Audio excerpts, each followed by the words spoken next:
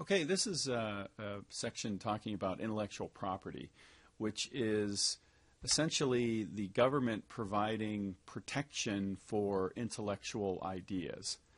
So, for example, if you write a book, you want to be able to protect what you've written there. You don't want somebody to just be able to, completely steal your entire book and publish it without giving you any credit for it. Also, if you design a logo for your business, you don't want another competing business to be able to use that logo. Or if you come up with a saying for your business, like the "just do it," you don't want another shoe company to be able to use that to sell its shoes. And then finally, if you actually invent something, whether that's a record player or a tape player or any other kind of piece of equipment or machinery that is unique, you want to be able to protect that intellect that went into doing that and, in essence, keep other people from stealing it. And so the government has various kinds of laws that, broadly speaking, are called intellectual property laws that do this. And we're mostly concerned with copyright, which is going to protect literary property, so things like books, stories, television programs, that sort of thing. So copyright is what we're most interested in, but before we do that, I want to briefly talk about the other two areas of intellectual property law. So our first type of intellectual property is the patent. And patents are issued by the U.S. government. Patents protect three main types of things or ideas. First of all, they can protect machines or processes. So this could be, for example, the original Polaroid camera, which was the first camera that took pictures that you could instantly see. That was something that was patented. CD players, VHS players, DVD players, Blu-ray players. Those are things that can be patented. And it can be not just machines, it can also be processes. So, for example, Dolby is a company that designs like sound systems. If you have a home theater system and it's got like Dolby digital surround sound, that is something that would be protected by a patent held by the Dolby company. It can also protect designs. So these are things that are the actual appearance of an item. So, for example, Kohler Faucets has patents on a lot of its faucet designs. Sneaker companies can patent various types of designs of their shoes, that sort of thing. And then finally, one that's kind of surprising is artificially produced plants. So this would be, for example, if you have hybrid corn crops where a company has sort of come up with a chemical formulation, a genetic formulation of corn that will grow especially well in Northwest Ohio soil. That is something that they could patent. So these are all the types of things that patents can protect. In order to get a patent, you apply to the United States Patent and Trademark Office. And to do that, you have to, name your item, you have to give your name, and you have to give a complete technical description of what this is and what it does. And normally, getting a patent is going to require a patent lawyer because you really, really, really need to explain exactly how this thing works and why it's unique, why there isn't already something else out there. And one of the things that the Patent Office is going to do then is essentially look through its records to see if somebody has maybe already invented this, and if not, is it actually unique enough for you to get a patent. If you get a patent, it protects you for 17 years. In the case of a design, it's only 14 years. And once you have a patent on something, you have full control over what the invention is used for. So, for example, you can manufacture it, you can license it to other people if you want to, or you can just choose to not do anything with it if you want to. There was always this rumor when I was growing up that some guy had invented this magic carburetor for a car that would allow like any car to get 100 miles to the gallon. But the story was that he got the patent for this, and then the car companies and the oil companies paid him off not to produce this. I don't think that story was true. In fact, I'm pretty sure it wasn't true. But it does illustrate this idea that if you do have a patent, and you can actually do nothing with it. I also mentioned this idea of licensing, and so this is what happens in a lot of cases with electronic equipment. So somebody will initially come up with an invention.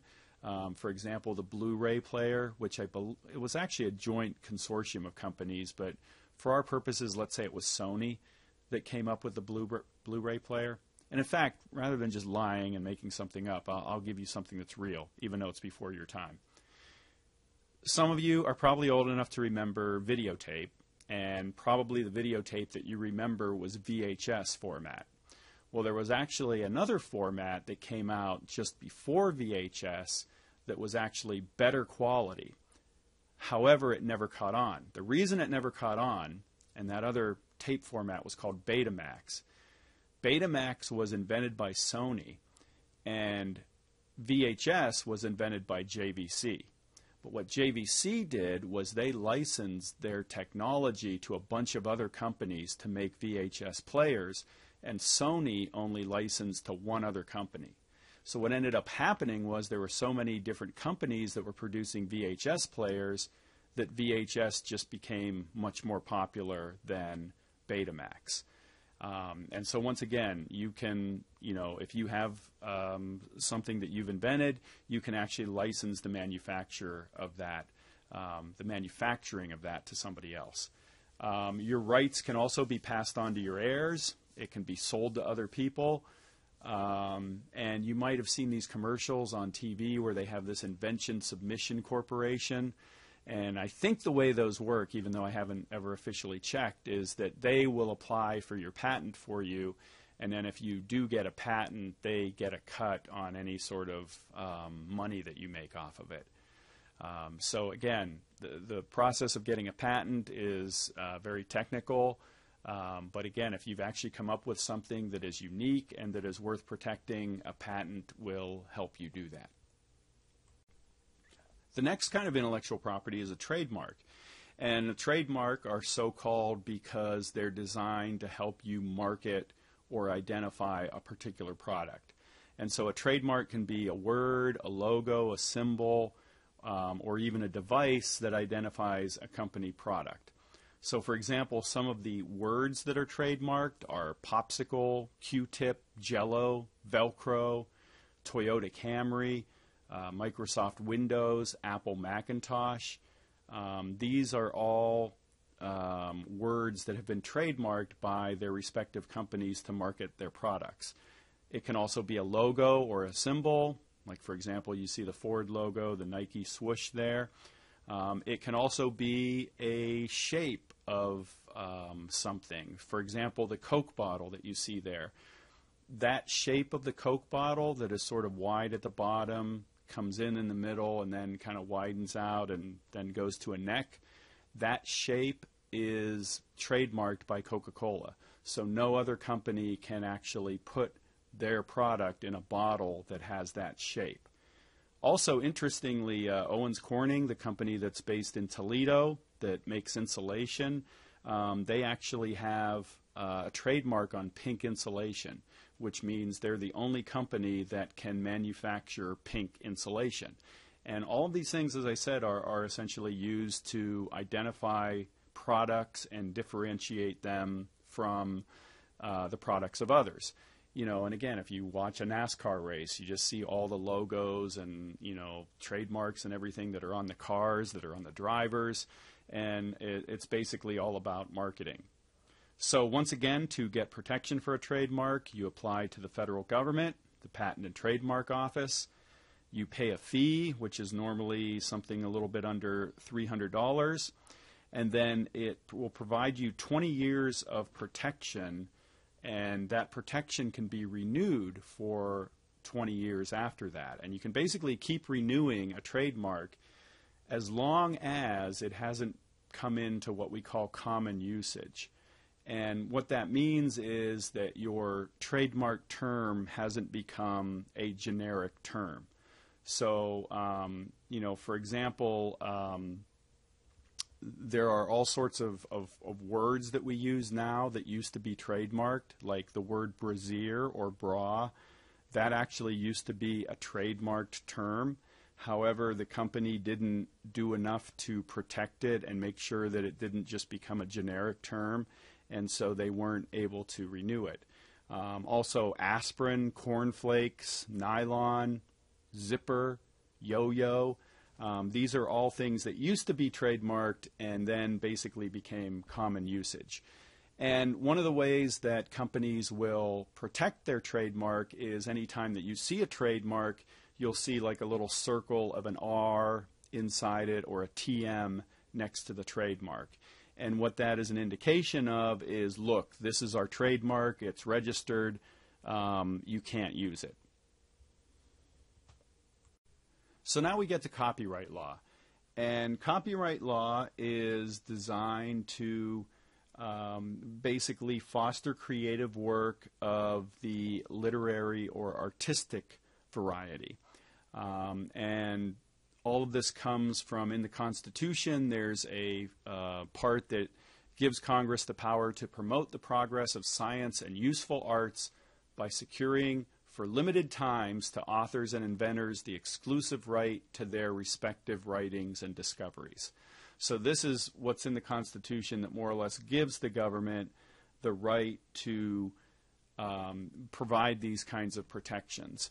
And again, when we're talking about copyright law, as we're going to see here, we're talking about intellectual work that's of an artistic, literary, those types of things, which, as I said, this is the type of intellectual property law that is most germane to journalism and public relations.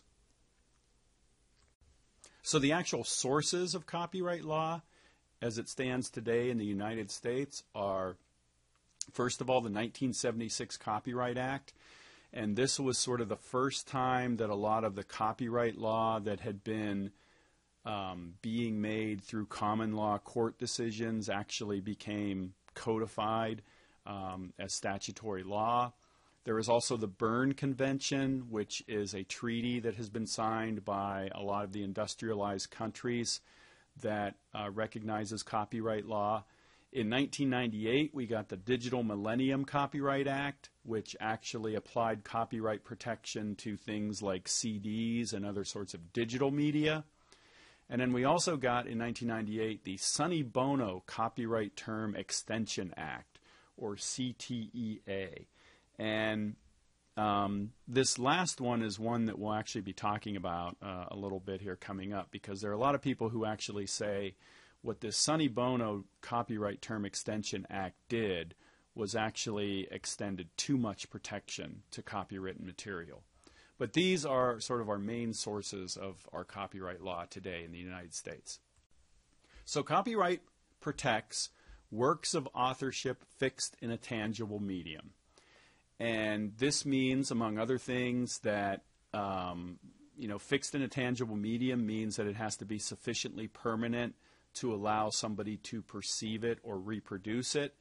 As an example of something that wouldn't be protected because it would not be in a tangible medium would be if you just give an off-the-cuff speech or you do an improvised skit and it isn't really written down anywhere and nobody records it. Those are types of things that would not be fixed in a tangible medium, and so you would not actually be able to copyright them. So it has to be a work of authorship, and it has to be fixed in a tangible medium. So some of the things that can be protected under copyright, this whole list that is given here, I will just sort of let you pause this if you want to and sort of take a look at all of those things, but this is sort of running the gamut of creative and literary work. Books, magazines, choreographed work, graphic, sculptures, motion pictures, sound recordings, even architecture. These are all things that potentially can be protected by copyright. Okay, so elaborating on some of these requirements a little bit more and reviewing them. We already talked about how it has to be fixed in a tangible medium. It also has to owe its origin to the author. So that means that the author is actually the person who came up with the ideas and the creativity. There has to be intellectual work involved in creating this thing we're talking about. So, for example, it has to be creative and novel, which means that it's original, that there is, intellectual work that's involved in it. And, it doesn't necessarily have to be good. There's not like somebody who's like going to sit and judge and say, ooh, Ashton Kutcher, everything he does sucks, so you can't, copyright this. It isn't like that. It's more just it doesn't have to be good necessarily, but it does have to be creative, and it has to be novel, and there has to be intellectual work involved in creating it. For example, transcriptions are not copyrightable. So when you see those court reporters with their little typing machines and they're basically typing what is said in a courtroom, that's not copyrightable because, again, all that person's doing is sort of just transcribing what people are saying. There's not any intellectual work involved in it. Facts and ideas are not copyrightable. So, for example, like a news event is not copyrightable, but your coverage of a news event would be. So, for example, if there's somebody getting ready to jump off the big bridge in downtown Toledo and Channel 11 gets there before anybody else, they're not allowed to basically kick everybody out and say, sorry, we're the first ones here, we're copywriting this. You can't copyright a fact or a news story like that. Now, if the guy does jump off the bridge and Channel 11's camera person shoots video of, the person jumping, well, that video would be copyrightable. But again, that doesn't keep Channel 13 or anybody else from also shooting their own video or The Blade or the BG News from writing a story about it. Slogans and titles are also not copyrightable. However, we know that they can be protected with a trademark. Sporting events are not copyrightable, but once again, coverage of them is. So, for example, a baseball game itself is not copyrightable, but if a television network does coverage of the game, that coverage can be copyrightable. Compilations are generally not copyrightable unless there's creativity involved. As an example, several years ago, this came up with regard to a phone book, the white pages in a phone book that basically lists people's phone numbers. There was a city where the one company had been doing a phone book for a long time, and then another company wanted to come out with a competing phone book. The original company took them to court, said they were infringing on their copyright, but the court eventually ruled that that company couldn't copyright their phone book because there wasn't actually creativity involved in doing it. It was basically just a list of, people who had phones that weren't unlisted. Now, as an example of something that could be potentially copyrightable, like let's say I took the Perrysburg phone book, which is where I live. I took the white pages, and let's say I did a bunch of research, and I essentially found out what each family in that phone book, what their income is. And then I come up with a phone book where I have the numbers listed according to income. And again, this might be useful to telemarketers or something like that. But in any event, if I came up with something like that, that could be copyrightable. Because once again, there would be intellectual effort and creativity involved in putting that together. And just to kind of drive that home, here is a little quote that I took from the Toledo Blade that talks about this idea of the phone book being full of facts, but doesn't really have a single idea in it. And then I've reproduced this chart from the book. And again, I'm not going to ask you to, tell me how long copyright protects something for. It can get kind of confusing. But essentially, anything that's created now, it's protected for the life of the author plus 70 years. Or 95 years from first publication, or 120 years from creation, whichever is shorter. So that's still quite a long time for something to be protected. You can see the bottom line there, pre-1978 works still in their original or renewal term of copyright. Those are actually protected for 95 years from the date that the copyright was originally secured. And this is one of the things that the Sonny Bono Copyright Extension Act extended. And the reason they did that was because a lot of Disney's copyrights, for example, stuff involving Mickey Mouse, was about to become part of the public domain. And that's, when we say public domain, that means something is no longer protected by copyright. It means it's in the public domain. Anybody that wants to can use it. And Disney put a lot of pressure on Congress and actually got this extension for Mickey Mouse, which again is ironic, and I actually do have a link that talks about this in the module, but it is kind of ironic because Walt Disney actually originally stole the idea from Mickey Mouse from somebody else. But again, these are the how long copyright protects copywritten works.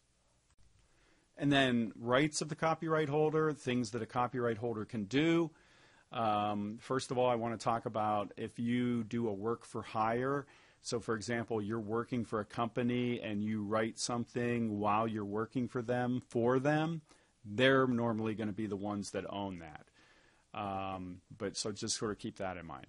But if the copyright holder can reproduce in any form for any reason, once they have copywritten something, they can choose not to reproduce it if they want to. They can create derivative works. So for example, if you come up with a series of characters or a story and you want to do more books about that, for example, like Harry Potter, you can basically sort of keep doing derivative works. You can even do, take a book and make it into a play, take a book and make it into a movie. These are all things that are considered derivative works. You can distribute, perform, and display your copywritten work, and anybody else that wants to do so has to get your permission before they can do it. And normally that's going to involve them paying you something. So I mentioned this idea of there are a lot of people who believe copyright law is too protected, or too protective, I should say. And we've got sort of a lot of economic versus cultural tension going on here. Especially with the Sonny Bono Copyright Extension Act, there was a lot of outcry about that, of essentially how it was more or less allowing companies to have copyright on something forever, which wasn't the idea behind copyright originally. I mentioned the Disney idea. The other thing is that so much of our popular culture is actually something that is actually owned and copyrighted by somebody. For example, the song Happy Birthday to You, blah, blah, blah, that song, that's actually copyrighted and owned by Time Warner. And one of the reasons why most chain restaurants, like if you go in there to like an Applebee's or something, like on your birthday, and you say, hey, it's Mom's birthday, what do we get for that? And they say, well, you get a free cake, and then all the people come and sing a birthday song. They normally don't sing Happy Birthday to You. They sing like some other made-up song that nobody's ever really heard before, like happy, happy, happy, birthday, birthday, birthday, or something even stupider. And again, the reason for that is because technically speaking, if they perform that song, Happy Birthday to You, they need to pay Time Warner some money. And so there are, lots of critics out there who are basically saying that copyright law actually is providing too much protection to copyright holders, and that actually too much of our culture is actually copyrighted. A couple of specific people who are sort of at the front lines of this fight against copyright are Kembrew McLeod, he is a professor somewhere in Iowa, I believe, and he has actually copyrighted the term freedom of expression. And so he actually owns the copyright to that term and has sort of set up this website that you can sort of take a look at. He's also somebody who kind of plays pranks and does other sort of things, trying to illustrate, basically how ridiculous some of our intellectual property rights are. And then the other guy here in the blue shirt is a guy named Larry Lessig. He has been one of the foremost opponents of too much copyright protection.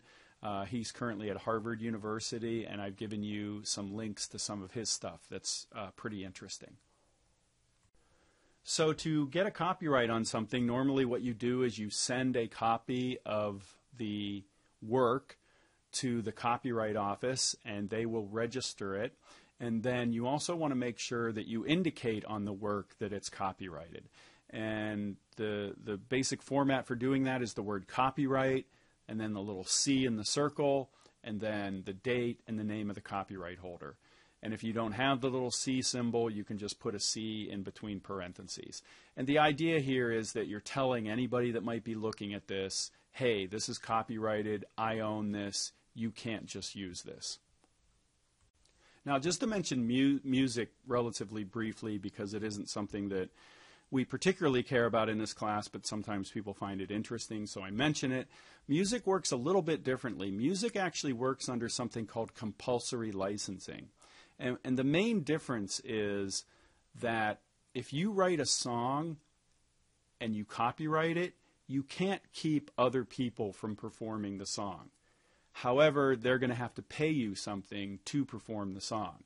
So for example, if I write a song and my band performs it, I can't keep Justin Bieber from doing his own version of the song. Now he's going to have to pay me something, but I can't keep him from performing the song. And that's a little bit different from copyright on a book, for example, because if I do copyright a book, I can certainly keep anybody else from printing that book. However, music works a little bit differently. And obviously there's a lot of issues involved here in digital music. The Digital Millennium Copyright Act, as I said, put a lot of stuff in about copyright protection for discs. It also provides for stuff like when you buy something from the iTunes store and it's got that digital protection on it. These are all basically things that are designed to keep you from stealing stuff. And then there's actually some interesting stuff about sampling in the book, which is actually becoming more and more a part of popular music. This idea of sampling, other people's songs, like other snippets of songs. And so there are some interesting court cases about that. And sort of some interesting, things that you can look into on your own about that. Okay, and now finally, but importantly, the concept of fair use. All of the other stuff that I've been talking about copyright is true. It does provide protection. It does allow the copyright holder to keep other people from printing the copyrighted work or reproducing it. However, fair use is a concept that allows you to take parts of a copyrighted work and use them for certain purposes.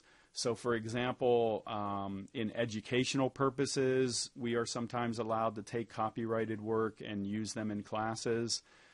If you're doing a review of a book, and you want to use a few passages from the book to sort of illustrate your review, to give an example of how the author talks about, how Harry Potter slew the dragon or whatever.